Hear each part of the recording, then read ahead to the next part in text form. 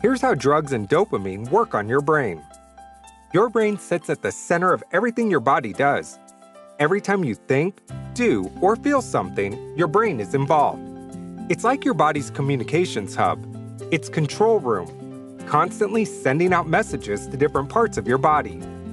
Those messages are sent through neural pathways via neurotransmitters. One of the most important neurotransmitters in the brain is called dopamine. Think of a pleasurable activity: eating a tasty meal, winning a prize, laughing with friends, or having sex. All of these activities cause your dopamine levels to surge. Your brain uses those dopamine bursts to train itself. That's why actions that promote your survival, eating, drinking water, making friends, mating, etc., feel good. But drugs and alcohol can trigger the same response.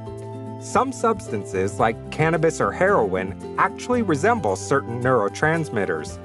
They're able to latch onto and activate neurons, tricking them into feeling a certain way. Other drugs, like amphetamine or cocaine, excite the brain's neurons and convince it to release more neurotransmitters than it should. With drugs, the pleasure sensations your brain gets are more intense. They last longer, sending the brain into overdrive. You see, your brain was born with a dopamine habit, and now it knows where and how to get more of it.